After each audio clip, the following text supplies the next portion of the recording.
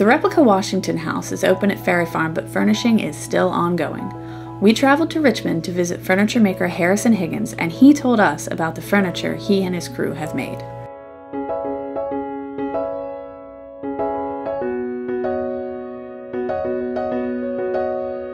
My name's Harrison Higgins. We're filming in Scott's Addition in Richmond, Virginia, and we moved here in 2006.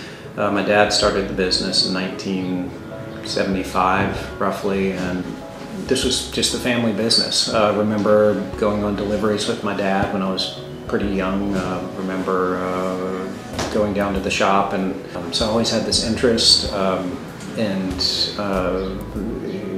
the big question is whether or not you can make it work as a career, and I definitely wanted to give it a shot. So the first piece I made was last fall, and that was a tall post bed. It was the best bedstead. And then we have a set of chairs that just cane seat chairs, and they involve quite a bit of turning. So what you saw today was Nathaniel was turning the rear stile, and so it's basically the back leg. So we have this great old, maybe 1920s lathe. You basically take a square block of wood that's roughly the size that you want. You knock the corners off so it's closer to round, and find your center points, put it on the lathe, and it rotates the piece. Then you use your cutting tools to shape the round profile that you want. It's the tool that makes baseball bats, legs, anything round. So you saw Nathaniel turning the rear stiles. Let's see, I was laying out drilling for the stretchers, so the actual joinery of the chair, what makes the pieces go together.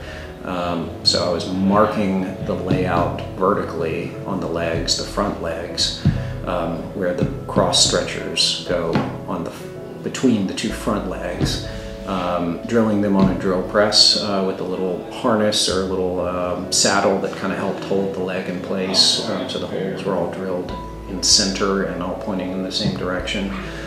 And so what we'll end up doing is we glue the two front legs together with the stretchers between them. We glue the two back legs together with the stretchers, the seat rail, and the back splat and balusters between them. So you sort of have the front of the chair and the back of the chair together. You saw most of the production. It's turning, drilling the holes, the tenons, and with a few other things thrown in, but you saw most of it except from the caning and the finishing. It's just great to be, being part of interpreting significant parts of our country's history. I love seeing our work go into a home where I know it will be appreciated by many, many people, and also just the connection to Washington. I get to say to my daughter as she's going off to school, "Oh, you learned about George Washington? I'm making something for his boyhood home," and I just, it's kind of thrilling to do that.